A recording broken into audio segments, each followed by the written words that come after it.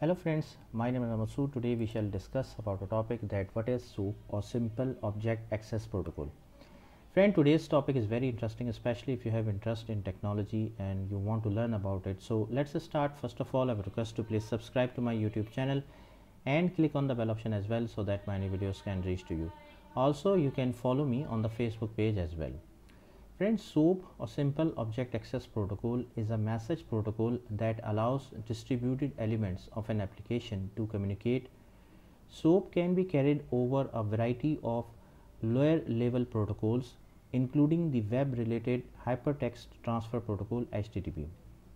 SOAP defines a header structure that identifies the actions that various SOAP nodes are expected to take on the message, in addition to a payload structure for carrying information. The concept of routing a message through a string of nodes that perform different functions is how SOAP supports things like addressing, security, and format independence. Essentially, the headers identify roles which in turn provide the SQA feature SOAP then routes to. Stringing message through a sequence of steps is uncommon in today's microservice-centric development environments. SOAP advantages and disadvantages. Friends, SOAP is an integral part of the service-oriented structure (SOA) and the web service specifications associated with SOA, because it allows the sender to create a message route based on the logical services that have to be applied to the message on the way to its destination.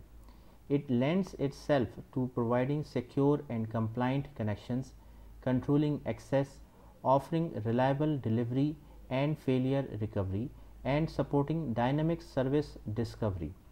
SOA without SOAP is difficult to imagine.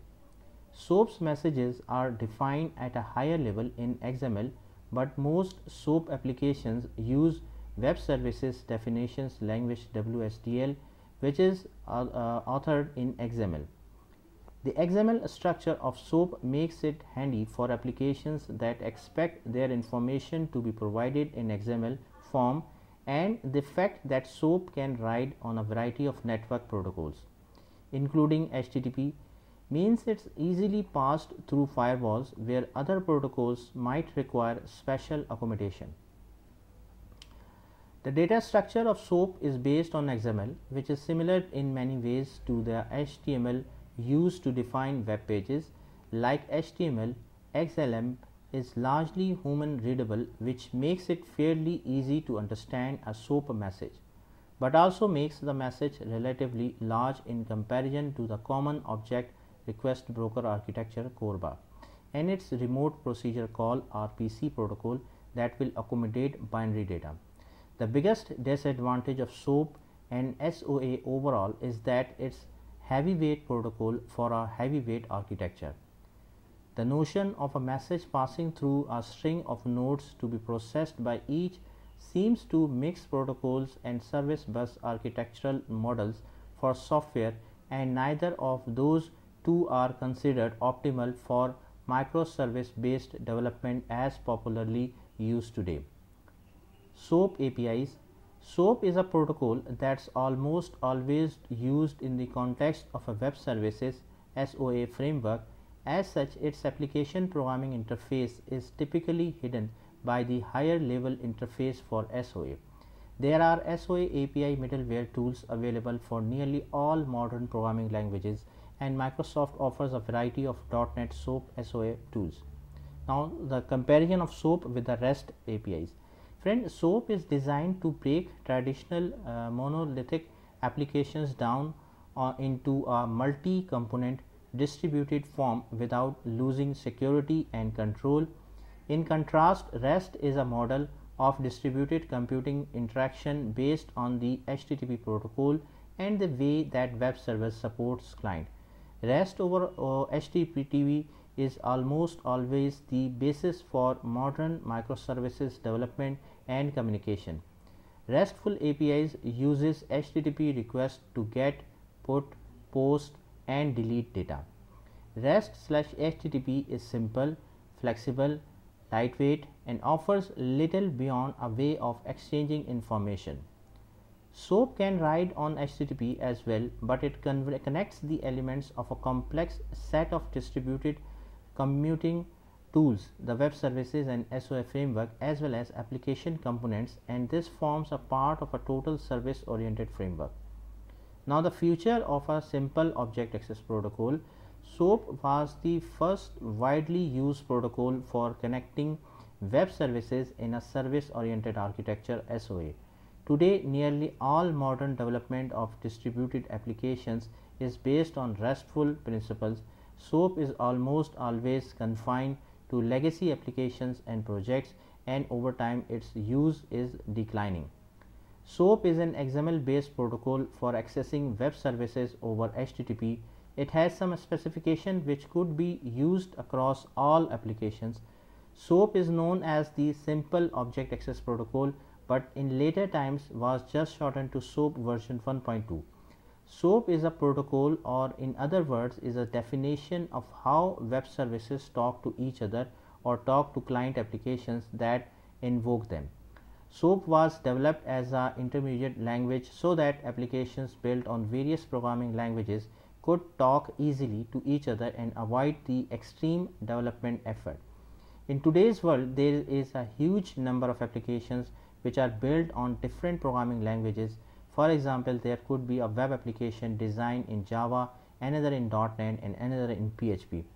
Exchanging data between applications is crucial in today's network world, but data exchange between these heterogeneous applications would be complex. So, will be the complexity of the code to accomplish this data exchange.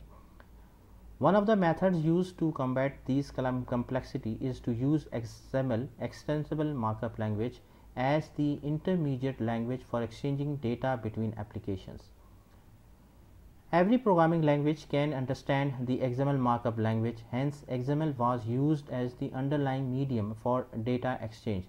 But there are no standard specifications on use of XML across all programming languages for data exchange. That is where SOAP software comes in. SOAP was designed to work with XML over HTTP and have some sort of specifications which could be used across all applications. SOAP is the protocol used for data interchange between applications, and like when developing SOAP based web services, you need to have some of languages which can be used for web services to talk with client applications. SOAP is the perfect medium which was developed in order to achieve this purpose. This protocol is also recommended by the W3C consortium, which is the governing body for all the web standards. SOAP is a lightweight protocol that is used for data interchange between applications.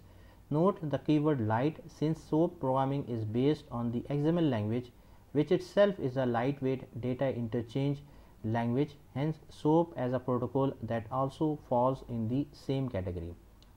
SOAP is designed to be platform independent and is also designed to be operating system independent, so the SOAP protocol can work any programming language based applications on both Windows and Linux platform. It works on the HTTP protocol. SOAP works on the HTTP protocol, which is the default protocol used by all web applications. Hence, there is no sort of customization which is required to run the web services built on the SOAP protocol to work on the World Wide Web. So friend, thank you. Thanks a lot for watching the video. I hope you like this video. If you like it, please share it with your friends and colleagues, and thanks a lot for watching the video.